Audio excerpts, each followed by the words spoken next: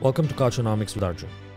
The show aims to unravel the layers of the fintech sector and the rapidly evolving tech startup ecosystem across the MENA region and beyond.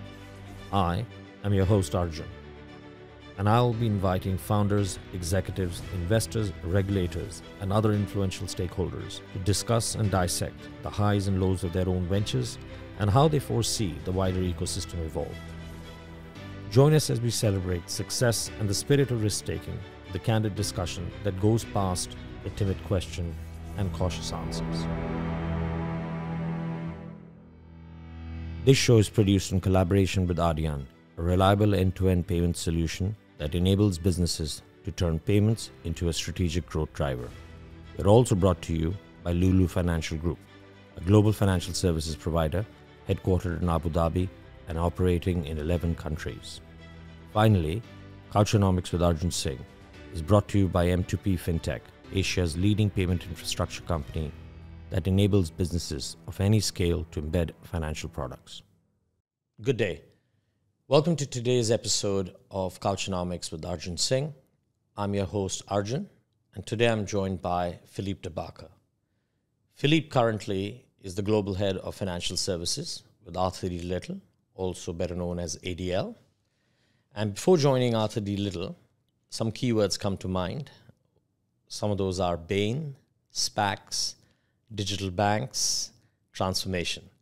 So with that, I wanted to say hello to Philippe. Philippe, welcome to the show. Very nice to be here. Thanks for having me. And I hope the couch is comfortable. It can do. It can do. All right. So Philippe, the purpose of today's, discussion is going to be this book that you've recently published. It's called Disruption, The Future of Banking and Financial Services, right? I think the obvious question to start with is, what was the motivation behind this fifth book that you have written? What we tried to do is basically create a dialogue between practitioners and people interested in banking at very interesting times, discontinuities, disruption, and really trying to understand what will shape the future of the industry. And rather than come out and have a prescriptive book, we don't claim to have the answer, but we hopefully try to have a dialogue between the readers, the practitioners, and cause people to pause and think, what is the right model for them, and in what way the drivers of change will impact their own business model. Interesting. I'll pick on your drivers of change, right? And you've obviously written quite extensively about the emergence of fintech and the impact it's having on the sector, and also what the banks are trying to do. But here's sort of my hypothesis, and maybe I've got this entirely wrong, right? So the way I see it is, till about a decade ago, or maybe a bit longer, the banks were actually having a great time, right? And then we started to see the emergence of fintechs, which then got accelerated because more and more of them started to come into existence. They all got funded. And my view is they actually exposed the consumer, whether it was the end consumer or the business consumer, to a way of doing banking or financial services which was more pleasant, right? And in effect, actually, it shifted the needle in terms of what the customer expectation was, right? And now it's forcing the banks to adopt those practices, right? And actually the banks are now competing with each other to behave more like the fintechs. I don't know, what's your take on that? We'll see banks compete against banks for a share of the new model, but we also see fintech trying to act like banks and moving towards a regulatory supervision. What's interesting equally is we talk about the consumer. We can also talk about the SMEs that are equally disrupted. Ultimately, it's not just about customer experience and a better way of doing banking. You have to take into account the competitive nature of the industry, which is the cost of acquisition was skyrocket. The cost of serving was completely out of line, and new business models have basically found a way of making the cost structure more variable while enhancing the customer experience. So it is not just about customer experience that's being challenged, but also the very structure of the business model and the way banks earn their fees. Their fees. So let's talk about structure, right? So I don't have the latest number, but I think we've got about 300 digital neobanks in the world, right? Maybe it's 250, maybe it's 325, but there's quite a lot of them, right? It's also quite widely written that the vast majority of them are in a loss, right? They haven't made any money. The ones who have, I think you can categorize them into 2 or 3 categories. The first category, which is the most common, is that they are obviously attached to a particular ecosystem. You could look at Kakao Bank as one example. There are a couple of Chinese examples. The second is are the ones who have had sort of time for maturation. You think of as one of them, started in 2006. Now it's 2022. It's actually matured. It's making money. And then there are a few who specialize in particular niches and were always clear that they wanted to make a bottom line profit very early. And Oak North comes to mind. What happens to the other 280? Is this just a question of time that we haven't given these banks enough time to break even and start making money? Or are some of these banks just endless pits where people are just going to keep throwing money into them? What we're seeing is, in fact, a good example of legacy banks fighting back. Over time, the performance gap between legacy banks and digital banks, they've been closing the gap. And therefore, it is increasingly difficult for neobanks to basically put forward a differentiated value proposition that would actually move a fairly sticky customer base. Secondly, 10 years on at least, we are in the maturing phase of the digital banking and neobanks. It's old news, and we see clearly winners emerging and losers. So we'll see a shakeout. The way in fintech, we will see a bloodbath in many sectors, starting with payments. Very crowded market, and we see the concentration and emerging winners on their way. So digital banks that have not, at this point in time, made the cut, I think will fade away. Secondly, we need to distinguish between the legacy banks that have set up their own neobanks and digital model and the pure native that basically try to disrupt.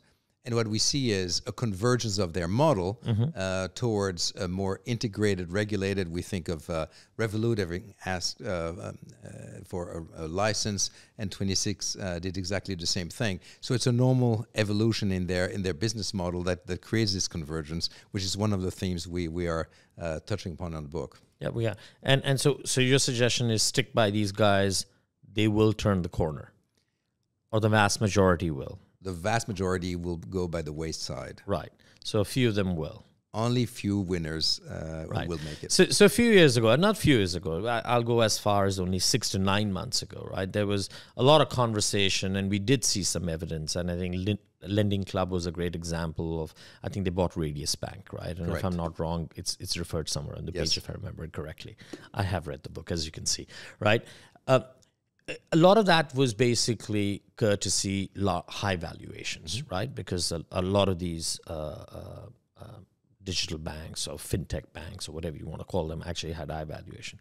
We're seeing a period of massive correction in terms of that valuation, right? Correct. Both in the public markets, where a number of these banks, whether they've gone public through SPACs or otherwise, are suffering quite miserably on their stock prices. In the private side also, it's becoming incredibly harder for them to continue raising money at exponentially higher valuations, right?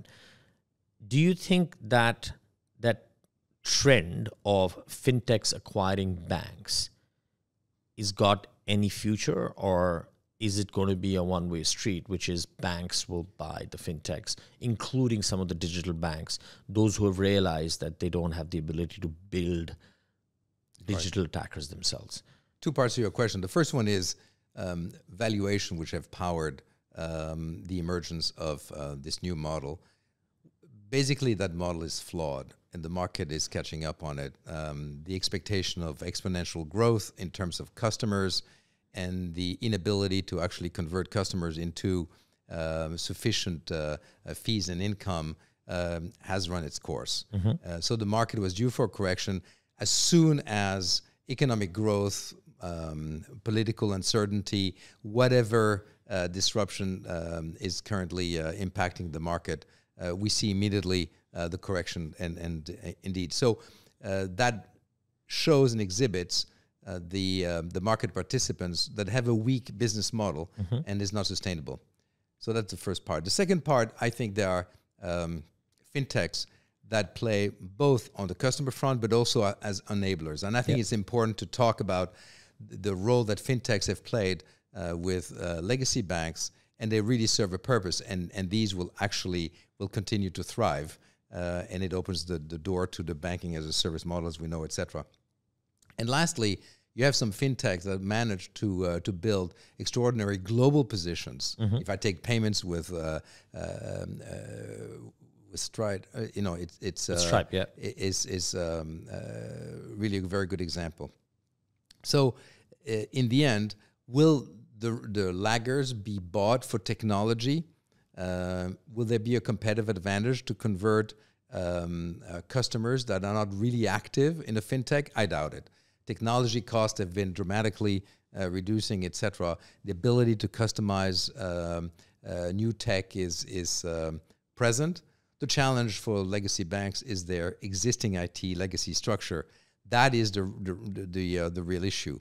So the challenge rests more on legacy banks, to integrate new technology rather than fintech being able to provide a service to them.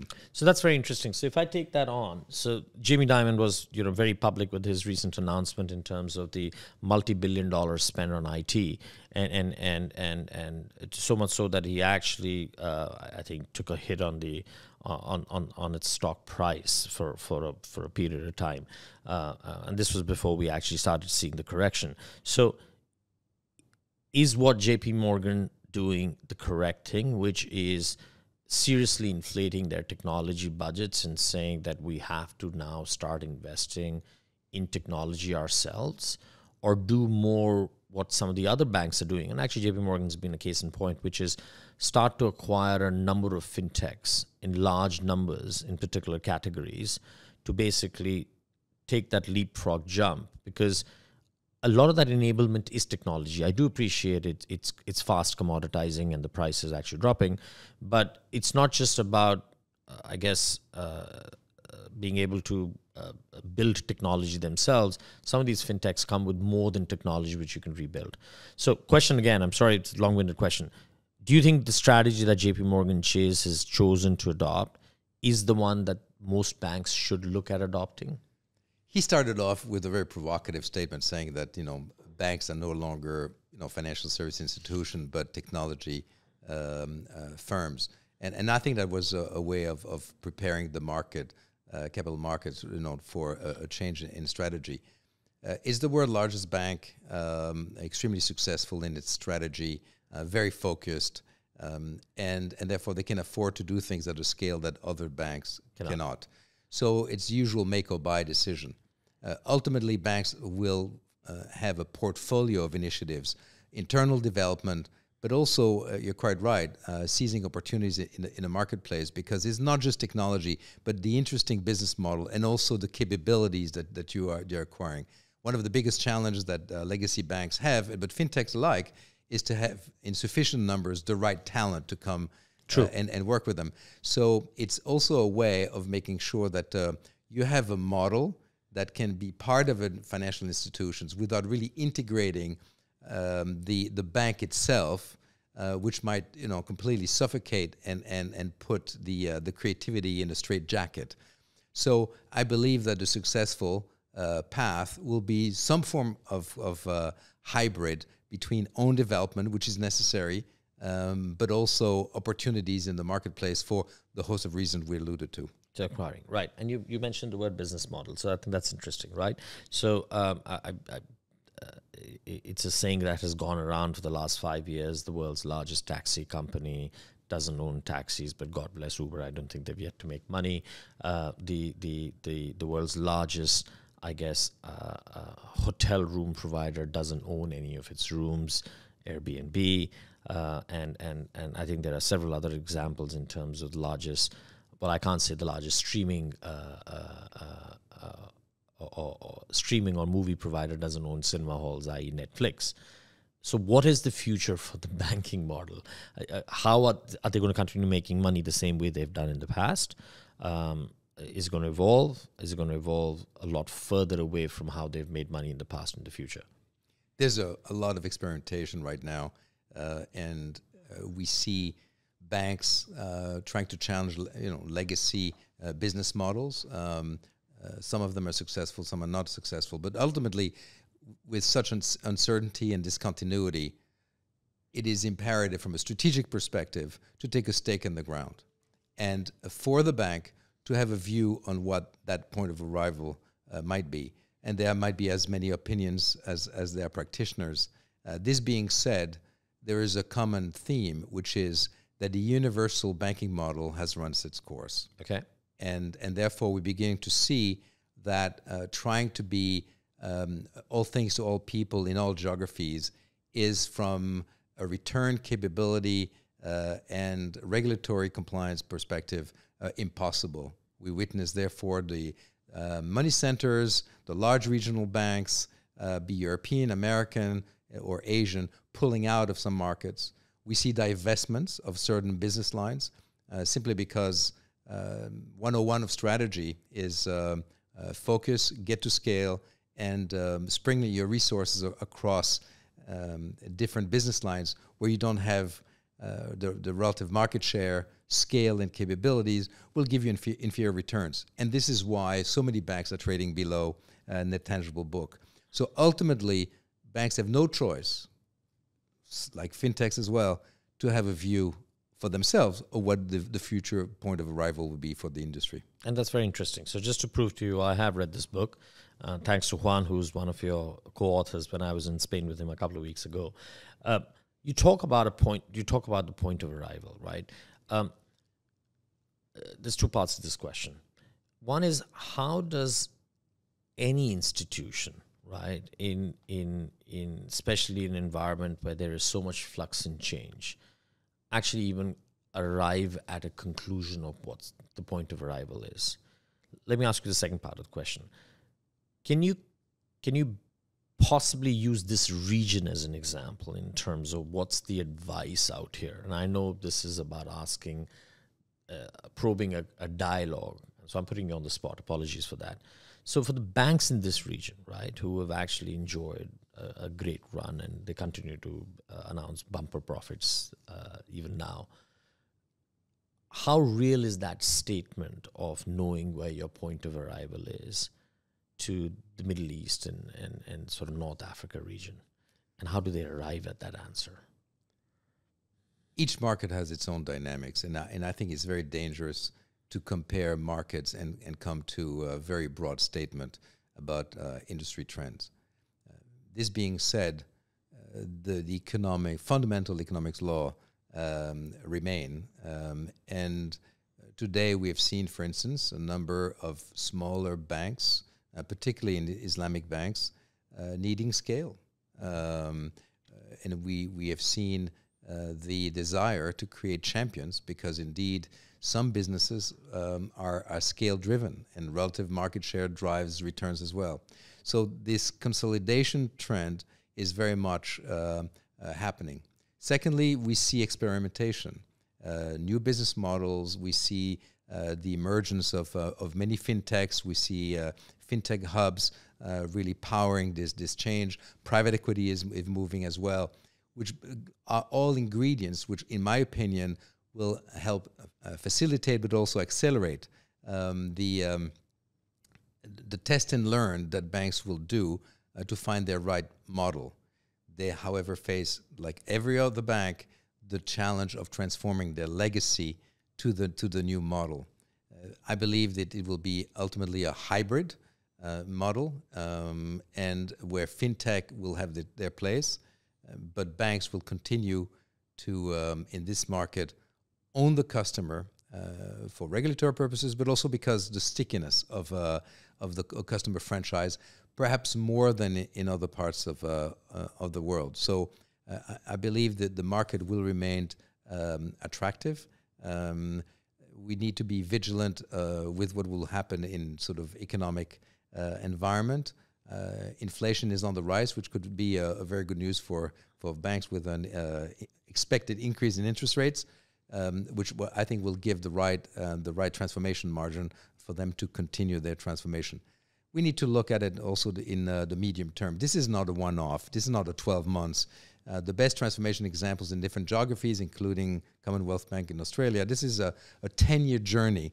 And I think if we take a snapshot of 18 months, I think we have completed the wrong picture as to what is realistic to expect from local banks, be it here or anywhere.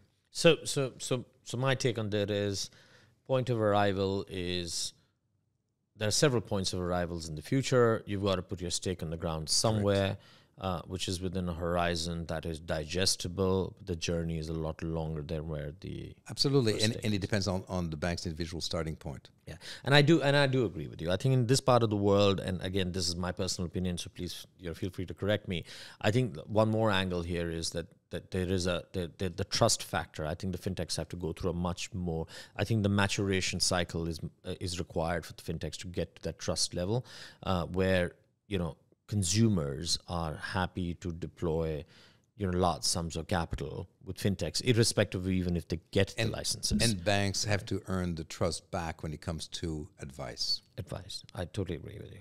Let's switch to a topic that you and I discuss quite often, right? Coming back to the customer, right? So key point in your book, and it comes back to, is, are you looking at your business model? Are you looking at your business from a consumer's point of view, right? And to oversimplify that question, there's two parts to that. One is actually the consumer experience. So are you able to give them the experience that they so desire, or they're so getting used to now because of fintechs and otherwise? The other is, how are you actually attracting them? So, the whole concept of marketing, right? Marketing, unfortunately, has been, for most banks in this part of the world, a laggard function, right? It's sort of at best an afterthought. I don't want to be rude, but it is a billboard on Sheikh Zayed Road, or these days an ad on Instagram. I want you to play back the debates we have on digital marketing, right? And what that really actually means. I think it's fascinating, and there's nothing new under the sun. If you go back with the emergence of the CRM, banks have put really expensive, advanced infrastructure, and yet they failed to capitalize on its benefit simply because they didn't have either the data or the ability to use it, and they stayed basically dormant. So the hope of a 360 view of the customer at the time never happened. It seems fairly similar today. We're putting the digital infrastructure into place. We're in touch with the customers in a virtual manner. But yet, the only way most players look at digital, you're quite right, is social media. Mm-hmm. And they get to the point where they even will pay to get customers and advertise. So the customer acquisition will, in fact, not be vastly different from the legacy branch network. So the question is, how can banks learn to really use the digital infrastructure that they have? And digital marketing is very nascent. And I believe that if you look at the economic cost and the opportunity in terms of revenue enhancement, it's an area where banks would be well advised to double down on. No, I agree with you. I think there are some excellent examples coming out of China in terms of how insurance companies have actually taken to TikTok, but not just putting an ad out there, but genuinely driving social commerce. And I think, there are certain insurance companies which have sold millions of policies now on the back of TikTok, right? And who would have imagined that, right? We need to remove our blinders. We need to be open to unique, different, non-traditional combinations, both in terms of channels, partnerships, and the way we engage with the customer. We need to be more innovative. We need to be more daring, and we need to experiment. But certainly, putting traditional marketing on digital channels is doomed to fail. So that brings me to a question on convergence. Telco banking partnerships, right? it's a 20-year-old story, if not a 30-year-old story, right? It's telcos have always threatened to get into the banking space. Banks have always tried to partner, right? The vast majority of them have not succeeded. I think if you take Africa as an exception, let's put that aside. I think completely different reasons. Do you see the future between telco banking partnerships to be a lot more rosier than the past? I think different partners are learning how they can derive mutual benefit in a different way. Historically, financial institutions simply wanted to be on the home screen of a telco customer, and for which they would derive a commission, like a distribution commission. That is evolving quite dramatically into an ecosystem, and we see the clash of super apps where different players are coming from different angles, and everybody is trying to cannibalize on each other's business. We need to be indeed very vigilant to see where people make their money and how money will be made. But owning the customers, owning the franchise, being able to interact with customers and engaging with them, which will increase the number of touch points, drives revenue. And therefore, it is the potential win-win, not just by giving access, but really by creating the right engagement and the right ecosystem through different types of partnerships. It's not one and the other, but it has to be an ecosystem. Yeah, and I totally agree. And I think my word for that is co-orchestration, right? If both of them can actually come as co-orchestrators, I do think there is an opportunity. If Absolutely. it is a master-servant relationship, unfortunately, either way, it doesn't work, dormant. Right? Last question, and coming back to the human side of all of this, right? So there is a challenge across the board in terms of talent. What do the future boards look like for these banks, right? What do the future executive committees look like, these banks, right? Because decision-making is driven, talent actually drives the execution. How big a challenge do you see that today within the banks? We could take this region for context or the global market, whichever one you prefer. And again, what's the hard question out here that banks need to ask themselves? In a transformation, it's a multi-year exercise, painful, difficult. You have many stakeholders to contend with, and therefore the ability to sustain the effort over time requires an alignment between the board and the executive suite. Without that alignment, it is very difficult to align incentives, have a right message with capital markets, shareholders, and having the right measure of success over an extended period of time. So this notion of alignment is important, but it's also equally important within the business lines to make sure that implementation goes through. So there's a capability issue in banks. We've talked about the dire need for talent that are all fleeing to the Google-like. But equally, there is the governance that needs to drive this transformation. Totally.